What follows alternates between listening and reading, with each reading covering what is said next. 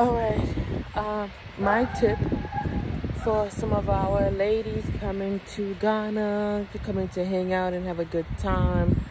Find some of the party scenes, which I'll post some videos on that once I get to some of those party scenes.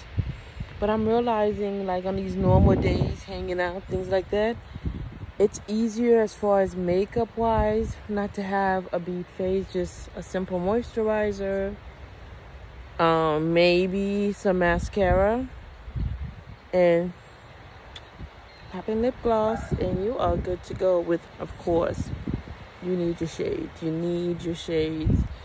need a good hat. I have two of these. I have this one right here, which is fun, and I have one that's like more Havana, slick and sexy. And that's all you need, because this sun is not playing around.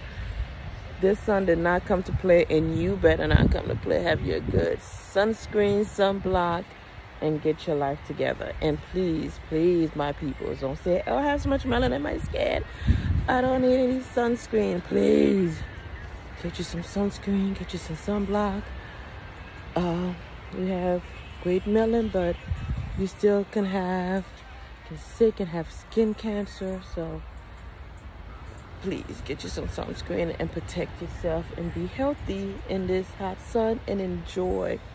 Because I am enjoying, I don't know why, I'm just walking around this pool. I'm walking in a circle around this pool. My son's enjoying himself over here. And I'm just walking and wait for my food to come, which included some fufu. I have a lot of friends from Ghana, but for whatever reason, that lives in my area, but for whatever reason, I never tried fufu. My daughter absolutely loves it, but I've never tried it. So this is gonna be my first time trying fufu since I'm in Ghana. We're gonna try the fufu, and my daughter's excited about having some fufu. I'll come back and let you know how that goes for me. I got a simple one. I got chicken in what they call a light soup. So we'll go from there.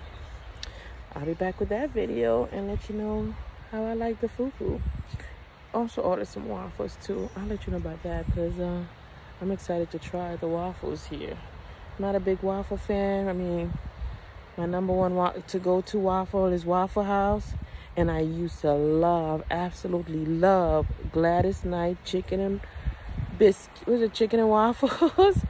Their strawberry waffles was amazing. I hated that they closed down, but Gladys Knight chicken and waffles had the best strawberry waffles. If anyone with the past organization knows the recipe to that strawberry chicken and waffles, please hit me up.